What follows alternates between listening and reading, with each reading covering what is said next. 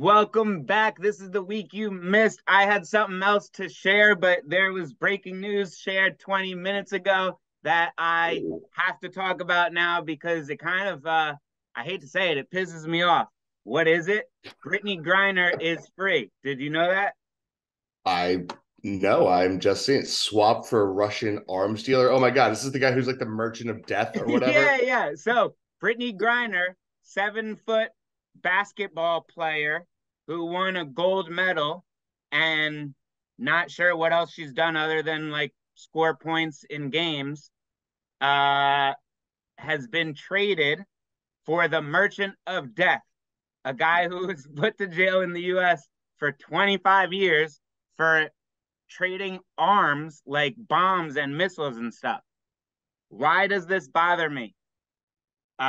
So basically, I'm happy that Brittany Griner is free because I don't think anyone should really be locked up if you didn't do anything that really hurt anyone. Here's the thing, though. We're not really talking about United States rules. We're talking about Russian rules.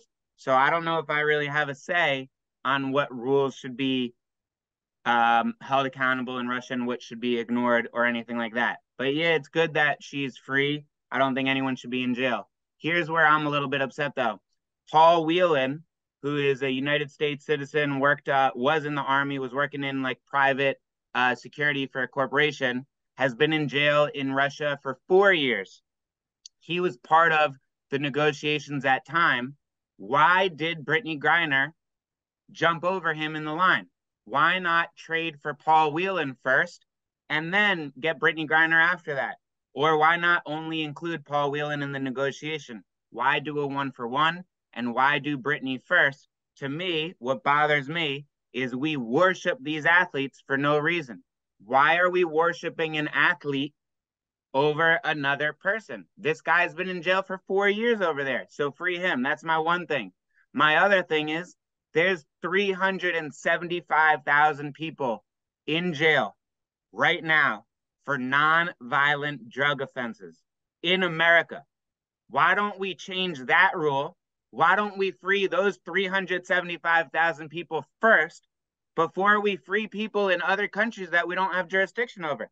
I don't get that. If I was in jail right now for possession of an ounce of weed, I would be furious. If I was in jail for any possession, I'd be furious that they are saying that this woman is valuable more than me because she can shoot a basketball, because she was born 7 feet. Where is the equality there? Where is the, like, how is that just? What do you think? I gotta say that I did not expect you to be taking the Brittany Griner should still be locked up I, stance. I don't think she should still be locked up. I think that other people should be freed first. That's the main thing. I did not have that one on my bingo card. Um, yeah, look, I don't know. Obviously, what the Russians did to her was like it was absurd. Like whether or not she even had the marijuana cartridge, whether who knows whether it was planted, whether she actually had it, God only knows. But I think that it is a little crazy. Like this guy, I've done some reading on this guy there, Viktor Bout, and yeah, he basically was just an international arms dealer who supplied like every single person in the world. Like that, it's there's evidence that he was potentially supplying Al Qaeda, like ISIS, the Taliban. He, funneled weapons into Colombia when the FARC rebels were much more Pretty active. conclusive, like, he's not a good person. Like, I don't know if Oh, it's yeah, no, debatable. no. The guy makes a lot of money. He's the merchant of death, like the Yeah. name fits. Like he makes money by selling guns, missiles, bombs, etc. Like that is his jam. So the trade does feel a little lopsided, especially to your point. Like I feel like one merchant of death is worth Brittany Griner and Paul Whelan or Wheeler or whatever his name is. That's what I Like would think at the very least. at the very least, like, look, it's going to be a 2-for-1 deal here. Like, but no, I think it is ridiculous. And it's good to see that she'll be coming home. It'll be really interesting to see. I think what'll be interesting is to see what sort of reception she gets and like the media treatment, because given her current conflict with Russia, I'm sure she's going to become, part of like the propaganda war against Russia at this point, which Definitely, like definitely. look, I'm sure some people might say that's cynical of me to say, but like that's exactly what it will be. It's going to be she's going to be part of a propaganda war against Russia to make people continue to hate Russia, as much as possible. But yeah, I don't know. Just this whole thing, the whole case was wild. Like, look, if you're an American, like hopefully at least people know now, like if you're an American, you should not be traveling to Russia. If you're an Yeah, American, you you should know, not be traveling to certain there's countries. still WNBA players who are playing there because they need to make more money because they don't get paid enough in America, even though they get paid in the top 10% of like all people. Um, like that's like I don't know. All of this is just crazy to me that people can really say things like this.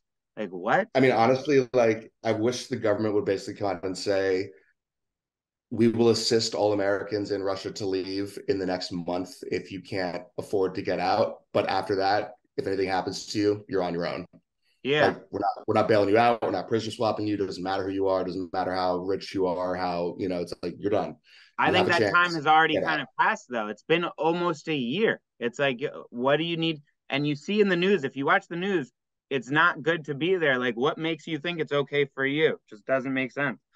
No, I know, but all I'm saying is I think the government should be explicit to be like, if you don't get out, we will not get you out. Yeah, There will after be this no Britney, negotiation.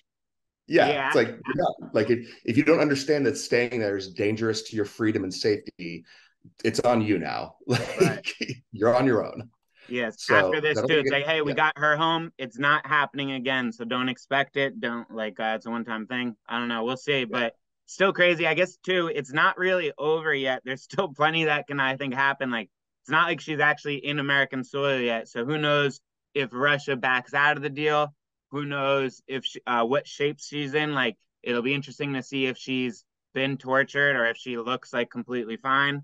I think there's still like a lot of questions to answer with it, but overall just came out 20 minutes ago. Again, I'm going to reiterate because I don't think, understood it. I'm more or less happy that she's free. I, I don't think anyone should be in jail for nonviolent offenses. I do think, though, that there should be uh, an order. And I think people who have been in jail longer for dumb rules and people who have been in jail for even dumber rules should be let out first. I really don't like that athletes time and time and time again get put on this pedestal and they're allowed to break rules and they're allowed to say dumb shit and they're allowed to do all this stuff just because they're athletic. Like, it just doesn't make sense to me. So good for you, Brittany. I wish that I was 7 feet and had athletic ability, so people excused my mistakes too. Unfortunately, I don't have um, that benefit. What do you got for us, Todd? Oh, I want to talk about Mr. Musk, Twitter, and the Twitter files. Were you following that as they were coming out? Hell yeah. I feel like Twitter has 8 stories a week to talk about that I can't remember sometimes which we touch upon and which we don't, because it's literally a story a day. So I wasn't sure if we Yeah. did that. The Hunter Biden one specifically. Yeah, just the files that were released to Matt Taibbi, who then did like a 36 tweet thread in the most like annoying way to release news ever. Yeah. But the thing I really want to focus on, or that is more interesting, is everyone, like basically everyone in sort of the media and sort of like the corporate press or mainstream media, or whatever buzzword you want to use for them, are basically hand waving it away and being like, this is not a big deal. There's nothing to see here. Like the Hunter laptop was like, I'm not sure. And the funniest thing now, it's everything about the Hunter laptop, everyone's focusing on like, why did you want to see Hunter's dick so bad? Why do you want to like humiliate this guy? Why do Republicans and people care so much about putting Hunter's dick pics online? It's like no one gives a shit about his dick pics. People care about the emails talking about 10% for the big guy and his obviously corrupt dealings with Ukraine, Russia, China, all these other places that possibly involved Joe Biden or other Biden family members. No one cared, but like this is the narrative they're spinning. It's like, oh, these weird Republicans and these weird people who just want to see Hunter Biden's dick splashed across the internet. It's like, Yeah. no, I don't know. Like, we don't need to talk about that. Like, Hunter Biden's obviously a garbage fire. Like, his life is completely out of whack. But it's like there's legitimate things that have come from that laptop that have confirmed to be real. That is basically people are just like, no, there's nothing to see here. It's absolutely ridiculous. Like, and it's just really disappointing to see that like this is the level that this is where we're at, where people even that support Biden can look at this and be like, yeah, that there could be something there. Like this seems weird and it should be looked at. Yeah, I think too, about this, but a little bit of a tangent, I think is like and I also think I'm probably in a good place to say this because as far as I think I'm a little bit in the middle. I don't think I'm too far left, too far right, or anything like that. But it's interesting to see people kind of have the same arguments on both ends of the spectrum, just about different things. Because I am seeing the argument of, oh, but Twitter is a private company. They're allowed to censor as they like. And here's the thing, and it's also I got like too many thoughts in my head right now. I hope they all come out the right way. It's important to kind of like be aware and research and have knowledge of what you're talking about because more and more I realize on a surface level things seem a certain way, but if you actually like dig in or are knowledgeable about it, it's not always like that. So what I'm getting at kind of is like I agree private companies are allowed to do whatever they want and censor whatever they want. And because we've seen that argument over the last 5, 10 years play out in other places. For example, should I think it's playing out right now, and it's actually going to the Supreme Court of a company doing work for a gay couple. I think it happened like 5 years ago with the wedding cake. Did they want to make a wedding cake for a gay couple? Now there's like a social media something for a gay couple, whatever. Private companies should probably be allowed to do whatever they want and have choice. Here's where, though, I think it gets a little bit complex and a little sticky, and it might not be so straightforward of a private company doing whatever they want, is there's government officials messaging them, telling them what to do. So it's like that's where I think personally it gets a little sticky is like it would be okay if Twitter said, we're blocking this account, we're blocking this account, we're doing this, we're a left leaning website. That's fine because they have Parler, the opposite. The Parler saying we're a right leaning website, we're doing whatever we want. That's fine. It's when the government starts meddling and the government starts getting involved and the government has a one way or a back door right to the head of security and can say, hey, I don't like this account. And then a day later, that account's taken down. They're Yeah. kind of allowed to do that because, again, it's Twitter's discretion. But that's where I think it gets a little bit weird of like, hey, I'm cool with censorship. Fucking take Hunter's story down. That's fine. But did you do it because you wanted it down or did you do it because so and so wanted it? And that's where I think it gets a little bit not so good.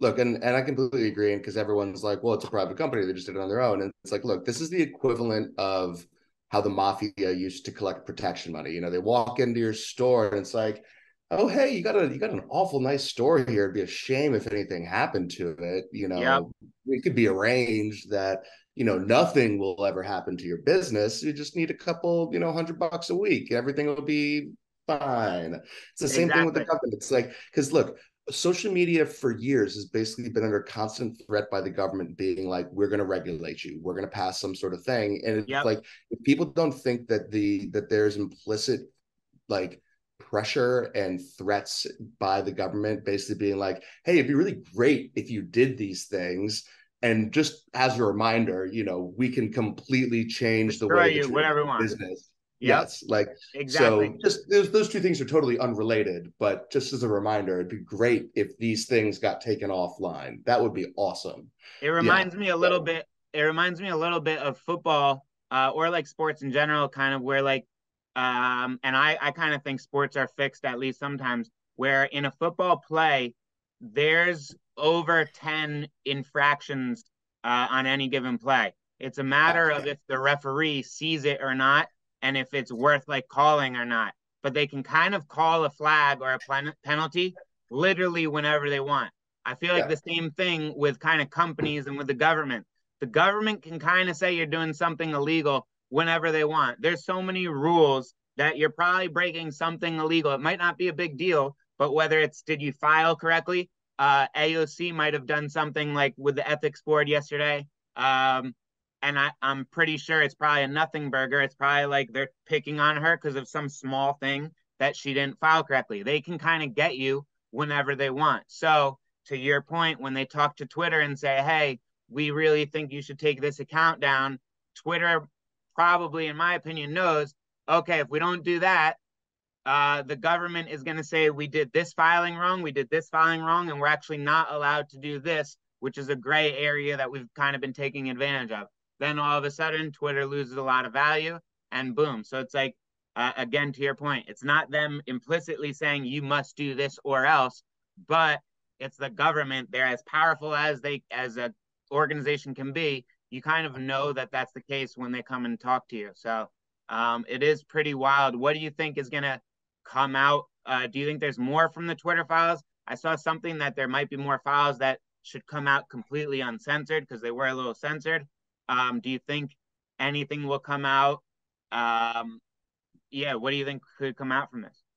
I think there's going to be more coming out, and it's actually interesting because there was supposed to be like the day 2 of the Twitter files, and then it was delayed, and it turned out the reason was because a former FBI official was the lawyer for Twitter who unknowingly to Elon was pre-screening materials before passing them to Taibbi. And basically the thought is that he was filtering things out that might have reflected negatively on the government. So now they're having to they fired that guy and now they're doubling back, I think, to sort of see what's out there. But look, I think the unfortunate thing is that this story is going to be, no matter what comes out, unless it was literally like the most egregious, most obvious thing where it's like the government officials are like, if you don't take this down, there will be congressional hearings or something along those lines, that people on the left are going to hand wave it away and people on the right are going to consider it to be like this massive revelation that shows government corruption. And so it's like, I wish people would be able to look at things without outside of a partisan lens and be like, you know what, even though I disagree with these people, they have a point, or even though I agree with these people, they shouldn't have done that. But yeah, no, I think Barry Weiss is going to be the second journalist who's going to be releasing these files, and I think it'll be interesting to see what happens. And also, Elon seemed to imply that at some point they're going to make just everything available for public review and consumption as like a searchable archive. It'll be really interesting to see if he follows through on that. But yeah, no, I think it's going to be, I don't think it's going to be good. I think we're going to see a lot of nonsense. And unfortunately, I think some people are going to think it's, terrible. Other people are going to think it's a nothing burger. But I think that, it is just also just funny to see. You remember how Twitter was supposed to collapse like 2 weeks ago? Like how everyone said it's like this place is obviously going to break down. They needed all these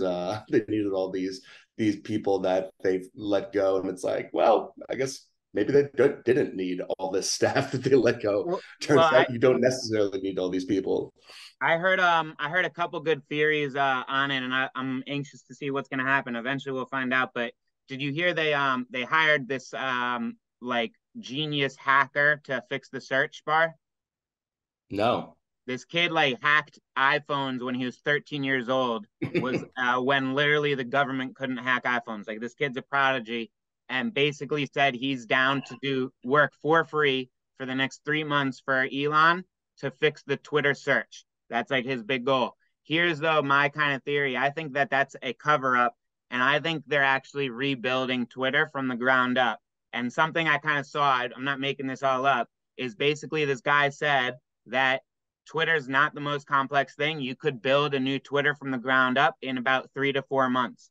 So what this guy kind of posited was, hey, they're just giving you the old version of Twitter and they're basically not adding anything to it. They're not maintaining it. They're just letting it go. And eventually it probably will like break or they won't be able to maintain any longer. But when's that going to be? In about 3 months, 4 months. And what's going to happen? They're going to overnight just switch the entire thing. It's going to be on a completely different like framework, whatever. You're going to have the same profile, the same password, and your history of tweets will be there, but everything else will work differently and we'll just be on a new Twitter moving forward. And part of me thinks that makes a lot of sense of like, oh, because part of the reason they said that was they're not really doing any changes right now. You're not really seeing any like functionality or new functions or fixing of some errors. Like it's still functioning well, but you're not seeing too many changes. And he's saying like, oh, all of their effort is going on backs behind the scenes, and that in a few months we'll really see the changes. And I kind of believe that. And it's running perfectly well right now. I've been on it more the last 2 weeks than the last than previously, without a doubt. Well, it's just been hilarious to watch. Like Twitter has been just so great because it's all these people just like I don't know. It's it's just so funny, watching everyone just like run around with their hair on fire, just acting like this is the end of the world. It's like It might Jesus be though. It might be. Christ. But yeah, no, I think it'll be interesting to see how all of this goes. And before we leave, one other random thing, you see your favorite congresswoman is getting investigated for an ethics complaint. I mentioned that when I was talking before. It's probably going to Oh, be that's right. about Yeah. it's probably going to be about the dress, or when she wore the dress to the Met Gala, like her receiving the funds and not like filing it. So again, probably nothing burger, but they can get you whenever they get. The government would get me for that, so they might as well get her for that too. Right? Yes, it will be interesting to see, but especially now the Republicans, yeah, they're saying it's because she was gifted the $35,000 Met Gala tickets, and didn't like declare them or report them, and then also that related to the designer dress she wore with "Tax the Rich" on it. That was just such an amazing act of bravery on her part. Yep. To wear it to the room full of rich people. But yeah, man, I don't know. It's I just the thing I'm consistently left with is just like I wish we had better politicians and better leaders and better media and people that were like just could at least understand and empathize with both sides, just because what we're doing now of acting like the other side is just like raving lunatics or Nazis is not helpful for anyone. Yeah. No, I agree. At least we didn't get Herschel Walker though. Oh geez, that guy is just so dumb. And Dude, that I'm was crazy.